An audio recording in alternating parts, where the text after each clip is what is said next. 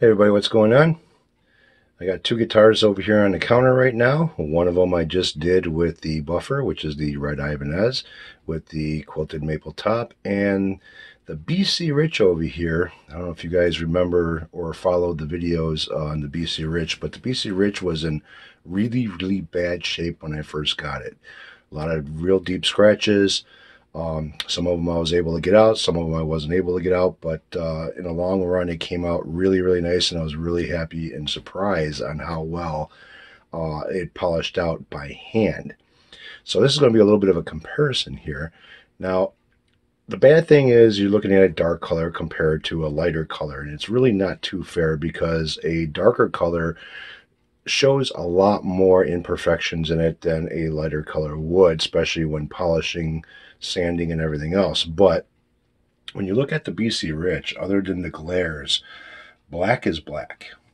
And when you hand rub something with after sanding it, it's really hard to get the black to come out as black as you can get it to come out. And the reason why is because it's a dark color and it'll look like kind of like a hazy look to it instead of having a nice clear reflection. It's a pain in the ass to try to hand rub something like that. Now, this one here was machine polished and you can see the reflection on it really well. This one here, other than the back, because the back of it's black, you can't really see too much of a reflection on it. I mean, it's there, but so let me start at the top. As you can see, everything got a nice full polish. Other than the glare and following the lines and everything else, there is no fogging or scuff marks or anything else that's on here. So let me turn both of these guys around. So if I turn this one around first,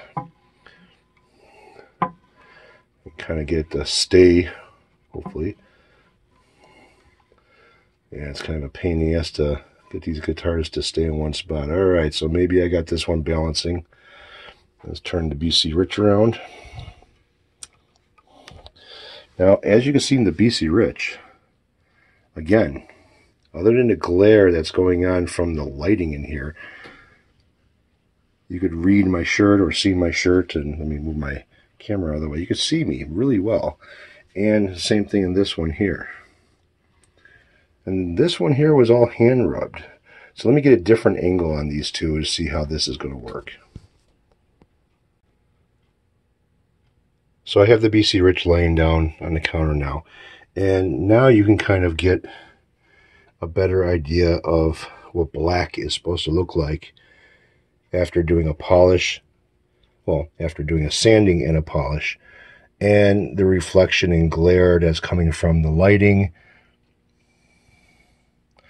That's what you want. That's what you are looking for when you're polishing something, especially if you had to do a sanding on it and then had to rebuff or sand or polish or whatever using the rubbing compounds. Now, this one here, the only thing different on it is it was hand rubbed, but I used the same rubbing compounds and basically just a microfiber cloth.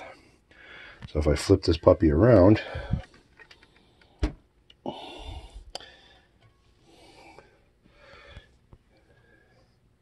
you get all the reflections from everything, just like if it was buffed out.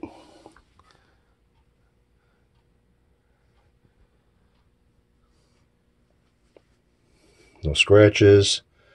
Everything came out really nice.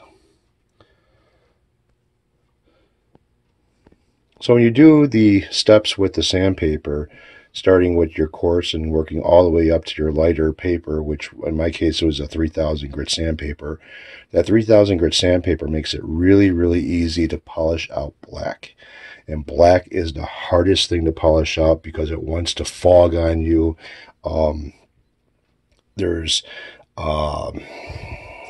I don't know how to explain it, but instead of on camera, black won't look black. It'll have like a gray to it. It won't have that deep black look. Now, this is a transparent black because you can kind of see the wood through here a little bit, but nevertheless. So that's what hand polishing can do too if you follow the steps with the sandpaper. And the sandpaper makes a big difference. Number one, going from an aggressive to a real fine grit sandpaper. That fine grit sandpaper is the one that's going to help you polish something out by hand. Not only polish by hand, but also polish with a buffer. In fact, it makes it a lot easier to polish with a buffer. Alright, so that's my story, and I'm sticking to it. Go hang this guy back up again.